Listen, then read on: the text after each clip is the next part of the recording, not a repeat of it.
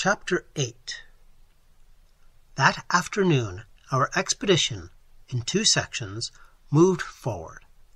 The first section comprised myself and all the mules. The second section was commanded by Professor Small, followed by Professor Van Twiller, armed with a tiny shotgun. William, loaded down with the ladies' toilet articles, skulked in the rear. I say skulked. There was no other word for it. "So you're a guide, are you?" observed Professor Small, when William, cap in hand, had approached her with well-meant advice. "The woods are full of lazy guides. Pick up those Gladstone bags. I'll do the guiding for this expedition." Made cautious by William's humiliation, I associated with the mules exclusively. Nevertheless, Professor Small had her hard eyes on me, and I realized she meant mischief. The encounter took place just as I, driving the 5 mules, entered the great mountain gateway, thrilled with anticipation which almost amounted to foreboding. As I was about to set foot across the imaginary frontier which divided the world from the unknown land, Professor Small hailed me, and I halted until she came up. "As commander of this expedition," she said, somewhat out of breath, "I desire to be the first living creature who has ever set foot behind the Graham Glacier. Kindly step aside, young sir." "Madame," said I, rigid with disappointment, "my guide, William Spike, entered that unknown land a year ago." "He says he did," sneered Professor Small. "As you like," I replied, "but it is scarcely generous to forestall the person whose stupidity gave you the clue to this unexplored region." "You mean yourself?" she asked with a stony stare.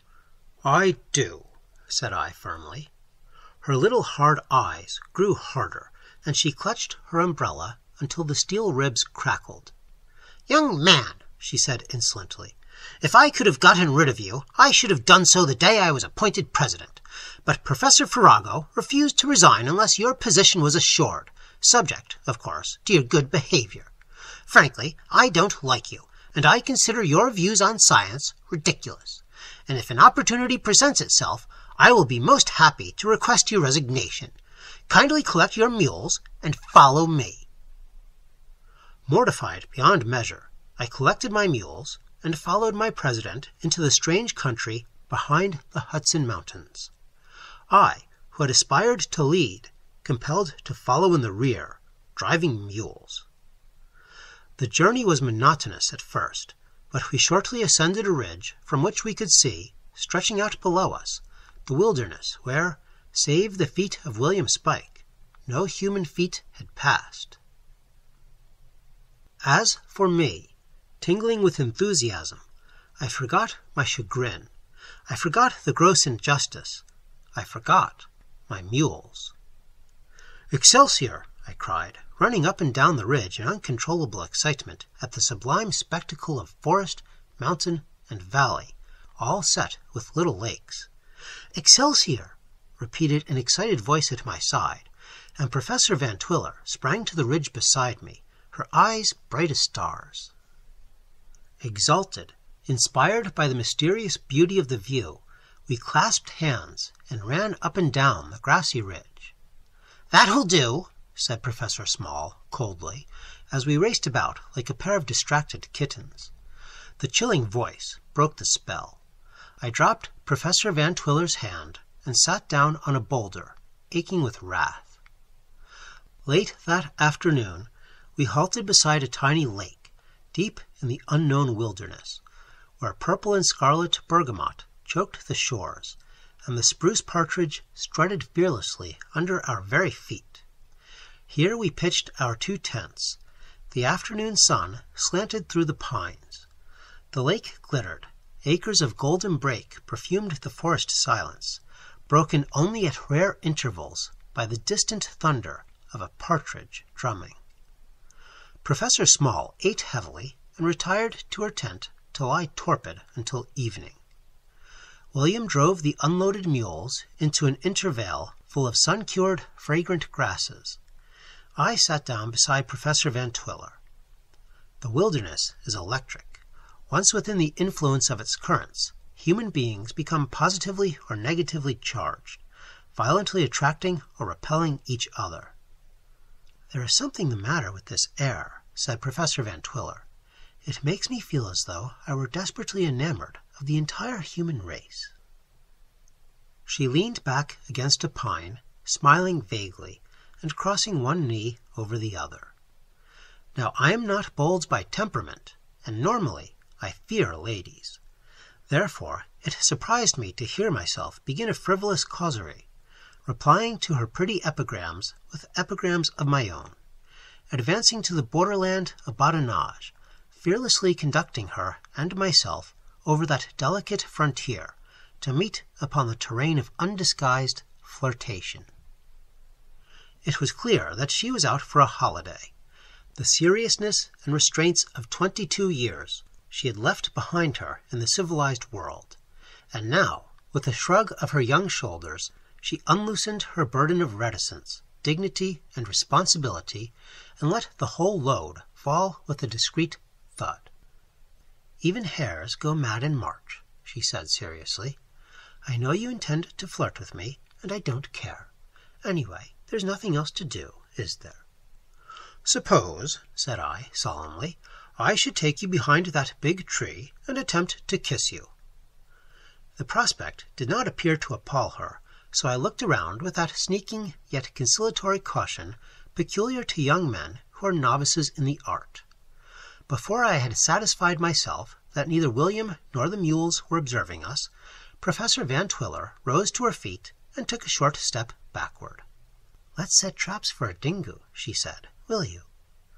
I looked at the big tree, undecided. "Come on," she said. "I'll show you how." And away we went into the woods, she leading, her kilts flashing through the golden half-light. Now, I had not the faintest notion how to trap the dingo, but Professor Van Twiller asserted that it formerly fed on the tender tips of the spruce, quoting Darwin as her authority. So we gathered a bushel of spruce tips, piled them on the bank of a little stream, then built a miniature stockade around the bait, a foot high. I roofed this with hemlock, then laboriously whittled out and adjusted a swinging shutter for the entrance, setting it on springy twigs. "The dingo, you know, was supposed to live in the water," she said, kneeling beside me over our trap. I took her little hand and thanked her for the information.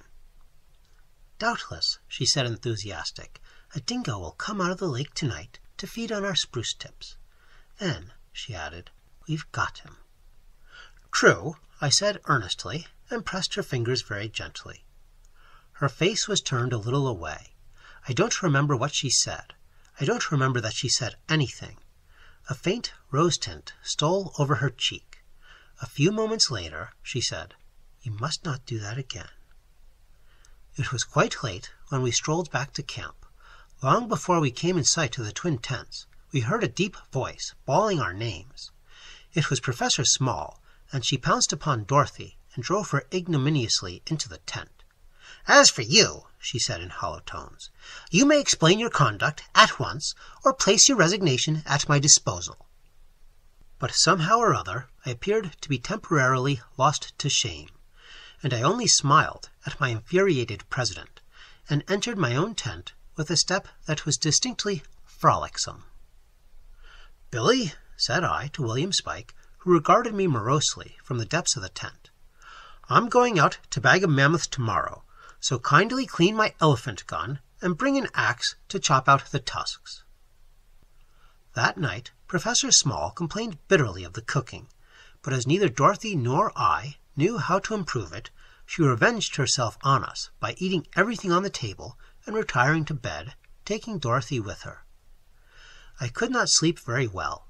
The mosquitoes were intrusive, and Professor Small dreamed she was a pack of wolves and yelped in her sleep.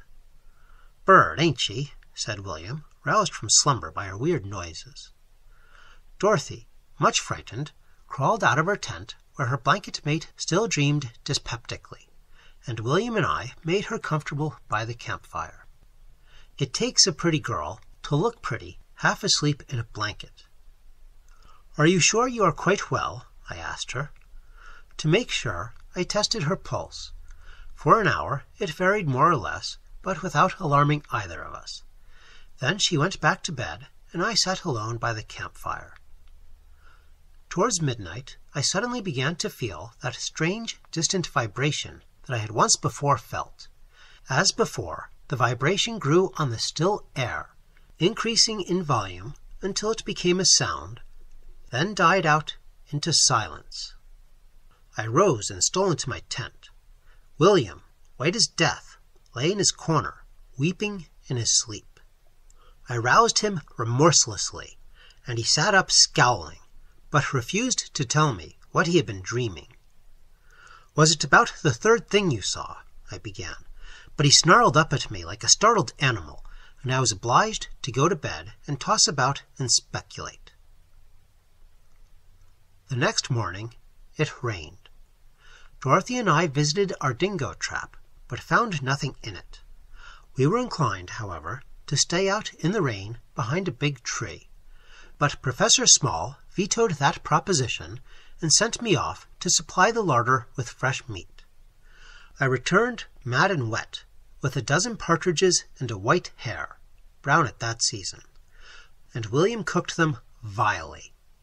"I can taste the feathers," said Professor Small indignantly. "There is no accounting for taste," I said, with a polite gesture of deprecation. "Personally, I find feathers unpalatable." "You may hand in your resignation this evening," cried Professor Small in hollow tones of passion. I passed her the pancakes with a cheerful smile, and flippantly pressed the hand next to me. Unexpectedly, it proved to be William's sticky fist, and Dorothy and I laughed until her tears ran into Professor Small's coffee cup, an accident which kindled her wrath to red heat, and she requested my resignation 5 times during the evening. The next day it rained again, more or less. Professor Small complained of the cooking, demanded my resignation, and finally marched out to explore, lugging the reluctant William with her. Dorothy and I sat down behind the largest tree we could find. I don't remember what we were saying when a peculiar sound interrupted us, and we listened earnestly. It was like a bell in the woods, ding-dong, ding-dong, ding-dong, a low, mellow, golden harmony, coming nearer, then stopping. I clasped Dorothy in my arms in excitement. "It is the note of the dingo," I whispered, "and that explains its name, handed down from remote ages along with the names of the behemoth and the coney. It was because of its bell-like cry that it was named. Darling," I cried, forgetting our short acquaintance, "we have made a discovery that the whole world will ring with." Hand in hand, we tiptoed through the forest to our trap. There was something in it that took fright at our approach, and rushed panic-stricken round and round the interior of the trap, uttering its alarm note, which sounded like the jangling of a whole string of bells. I seized the strangely beautiful creature. It neither attempted to bite nor scratch, but crouched in my arms, trembling and eyeing me. Delighted with the lovely tame animal, we bore it tenderly back to the camp and placed it on my blanket. Hand in hand, we stood before it, awed by the sight of this beast so long believed to be extinct. "It is too good to be true," sighed Dorothy, clasping her white hands under her chin and gazing at the dingo in rapture. "Yes," said I solemnly, "you and I, my child, are face to face with the fabled dingo, Dingus solitarius. Let us continue to gaze at it, reverently, prayerfully, humbly." Dorothy yawned, probably with excitement. We were still mutely adoring the dingo when Professor Small burst into the tent at a hand gallop, bawling hoarsely for her kodak and notebook. Dorothy seized her triumphantly by the arm and pointed at the dingo, which appeared to be frightened to death. "What?" cried Professor Small scornfully. "That is a dingo? Rubbish!" "Madame," I said firmly, "it is a dingo. It's a monodactyl. See, it has but a single toe." "Bosh!" she retorted. "It's got 4. "4?" I repeated blankly. "Yes, 1 on each foot." "Of course," I said. You didn't suppose a monodactyl meant a beast with one leg and one toe. But she laughed hatefully and declared it was a woodchuck. We squabbled for a while until I saw the significance of her attitude. The unfortunate woman wished to find a dingo first and be accredited with the discovery. I lifted the dingo in both hands and shook the creature gently until the chiming ding-dong of its protestations filled our ears like sweet bells jangled out of tune. Pale with rage at this final proof of the dingo's identity, she seized her camera and notebook. "I haven't any time to waste over that musical woodchuck," she shouted, and bounced out of the tent. "What have you discovered, dear?" cried Dorothy, running after her. "A mammoth!" bawled Professor Small triumphantly, "and I'm going to photograph him." Neither Dorothy nor I believed her. We watched the flight of the infatuated woman in silence. And now, at last, the tragic shadow falls over my paper as I write. I was never passionately attached to Professor Small, yet I would gladly refrain from chronicling the episode that must follow if, as I have hitherto attempted, I succeed in sticking to the unornamented truth. I have said that neither Dorothy nor I believed her. I don't know why, unless it was that we had not yet made up our minds to believe that the mammoth still existed on Earth. So, when Professor Small disappeared in the forest, scuttling through the underbrush like a demoralized hen, we viewed her flight with unconcern. There was a large tree in the neighborhood, a pleasant shelter in case of rain, so we sat down behind it, although the sun was shining fiercely. It was one of those peaceful afternoons in the wilderness when the whole forest dreams, and the shadows are asleep, and every little leaflet takes a nap. Under the still treetops, the dappled sunlight, motionless, soaked the sod. The forest flies no longer whirled in circles, but sat sunning their wings on slender twig tips. The heat was sweet and spicy. The sun drew out the delicate essence of gum and sap, warming volatile juices until they exhaled through the aromatic bark. The sun went down into the wilderness. The forest stirred in its sleep. A fish splashed in the lake. The spell was broken. Presently, the wind began to rise somewhere far away in the unknown land. I heard it coming, nearer, nearer, a brisk wind that grew heavier and blew harder as it neared us, a gale that swept distant branches, a furious gale that set limbs clashing and crackling, nearer and nearer, crack, and the gale grew to a hurricane, trampling trees like dead twigs.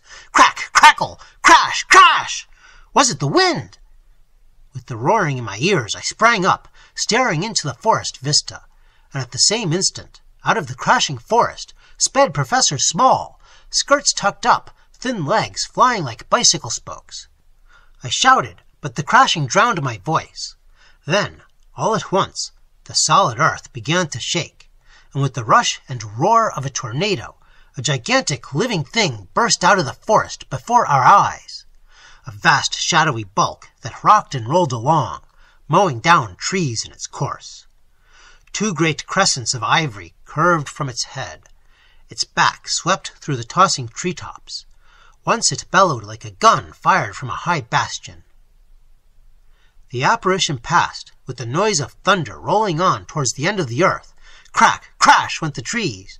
The tempest swept away in a rolling volley of reports, distant, more distant, until, long after the tumult had deadened, then ceased, the stunned forest echoed with the fall of mangled branches slowly dropping.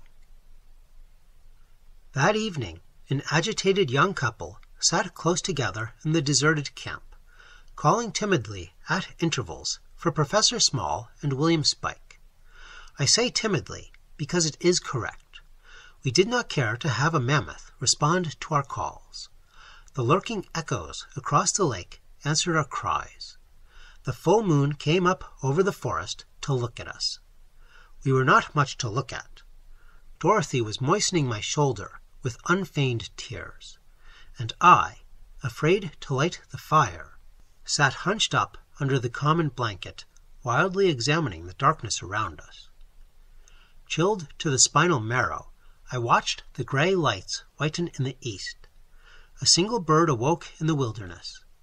I saw the nearer trees looming in the mist, and the silver fog rolling on the lake. All night long the darkness had vibrated with the strange monotone which I had heard the first night, camping at the gate of the unknown land. My brain seemed to echo that subtle harmony which rings in the auricular labyrinth after sound has ceased. There are ghosts of sound which return to haunt long after sound is dead.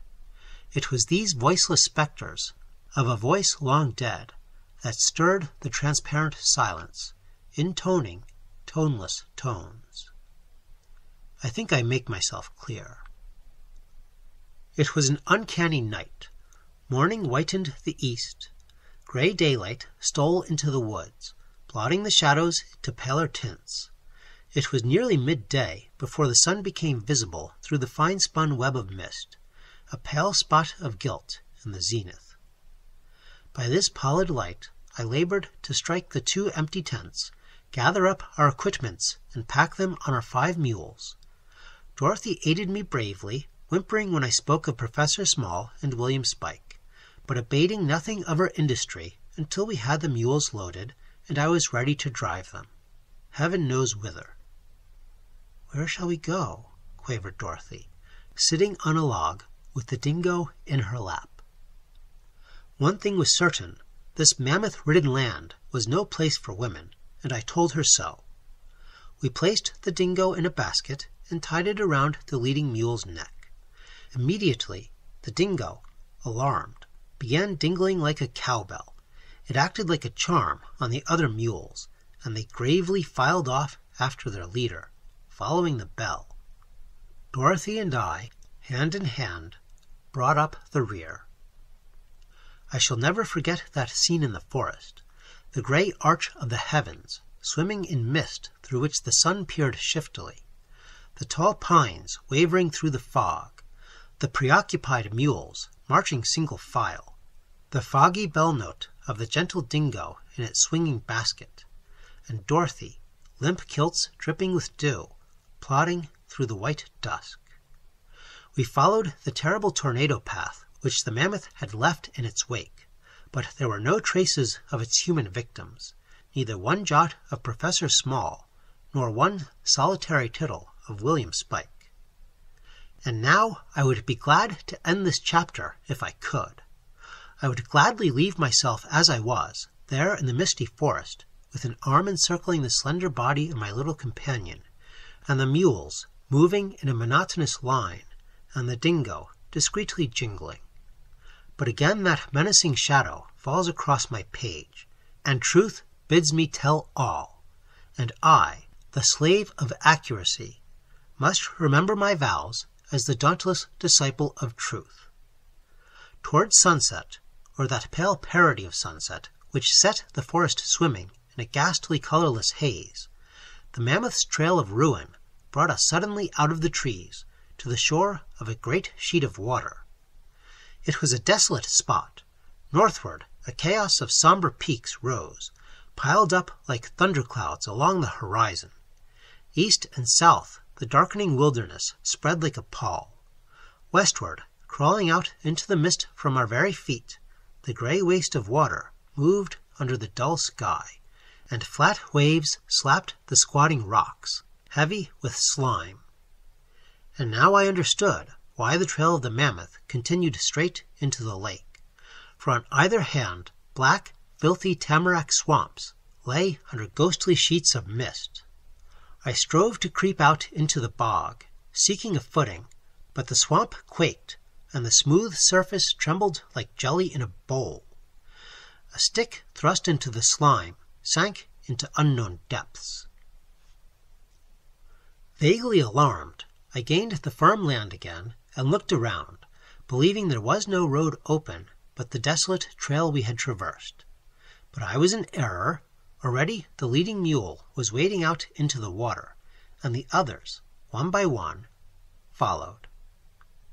How wide the lake might be we could not tell, because the band of fog hung across the water like a curtain. Yet out into this flat, shallow void our mules went steadily, slop, slop, slop, in single file. Already they were growing indistinct in the fog, so I bade Dorothy hasten and take off her shoes and stockings.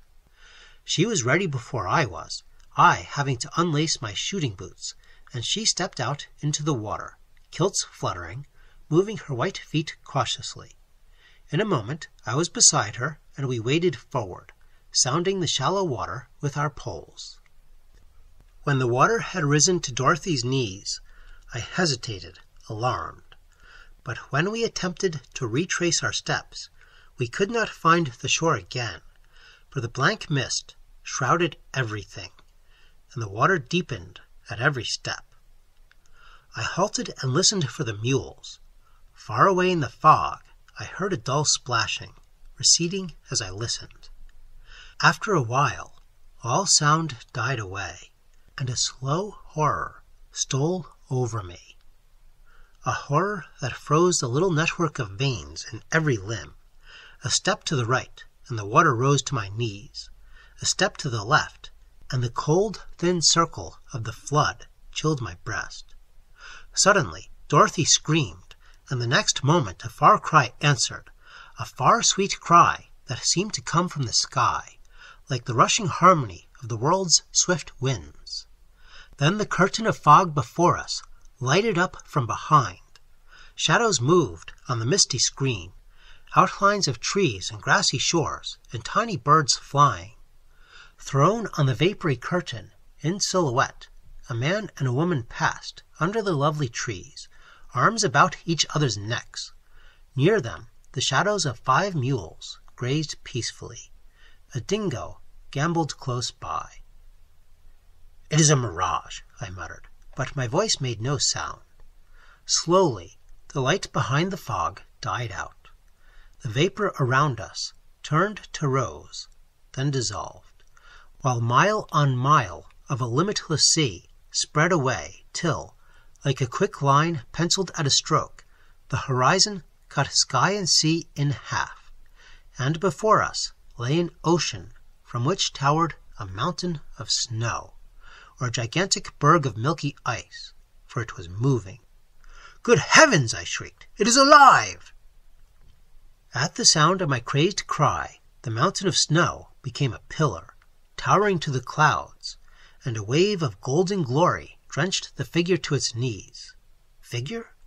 Yes, for a colossal arm shot across the sky, then curved back in exquisite grace to a head of awful beauty.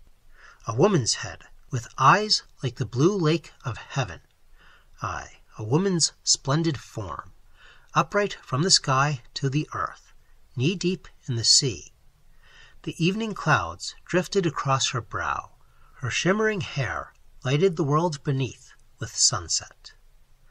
Then, shading her white brow with one hand, she bent, and with her other hand dipped in the sea, she sent a wave, rolling at us. Straight out of the horizon it sped, a ripple that grew to a wave, then to a furious breaker, which caught us up in a whirl of foam, bearing us onward, faster, faster, swiftly flying through the leagues of spray, until consciousness ceased, and all was blank. Yet ere my senses fled, I heard again that strange cry, that sweet, thrilling harmony, rushing out over the foaming waters, filling earth and the sky with its soundless vibrations. And I knew it was the hail of the spirit of the north, warning us back to life again. Looking back, now, over the days that passed before we staggered into the Hudson Bay outpost at Gravel Cove, I am inclined to believe that neither Dorothy nor I were clothed entirely in our proper minds, or, if we were, our minds, no doubt, must have been in the same condition as our clothing. I remember shooting ptarmigan, and that we ate them. Flashes of memory recall the steady downpour of rain through the endless twilight of shaggy forests, dim days on the foggy tundra, mud holes from which the wild ducks rose in thousands, then the stunted hemlocks, then the forest again. And I do not even recall the moment when, at last, stumbling into the smooth path left by the Graham Glacier, we crawled through the mountain wall, out of the unknown land, and once more into a world protected by the Lord Almighty. A hunting party of Elban Indians brought us into the post, and everybody was most kind. That I remember, just before going into several weeks of unpleasant delirium, mercifully mitigated with unconsciousness. Curiously enough, Professor Van Twiller was not very much battered, physically, for I had carried her for days, pick-a-back. But the awful experience had produced a shock which resulted in a nervous condition that lasted so long after she returned to New York that the wealthy and eminent specialist who attended her insisted on taking her to the Riviera and marrying her. I sometimes wonder. But, as I have said, such reflections have no place in these austere pages.